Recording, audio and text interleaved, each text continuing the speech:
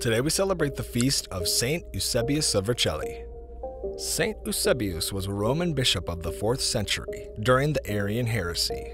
According to St. Ambrose, Eusebius was the first bishop of the West who united both monastic with clerical life. In 354, Eusebius was sent to Gaul by Pope Liberius to convene a council with Emperor Constantius with the purpose of ending the disputes between the Arian heretics and the Orthodox. At the council, the Arians who bought the favor of the emperor wrote a document condemning St. Athanasius and demanded all the bishops to sign it, which Eusebius zealously protested, refusing to sign, despite the threats from the emperor. He was then exiled to Scythopolis in Syria, where initially he was going to be martyred. Instead, he was stripped naked, dragged through the streets, and left in a small room to starve from hunger. But he did not die from it.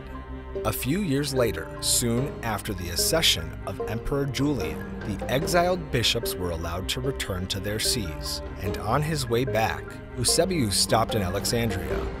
In 362, while in Alexandria, Athanasius and Eusebius jointly convened a synod that declared the divinity of the Holy Ghost, confirmed the Orthodox doctrine of the Incarnation, and mildly dealt with the repentant apostate bishops.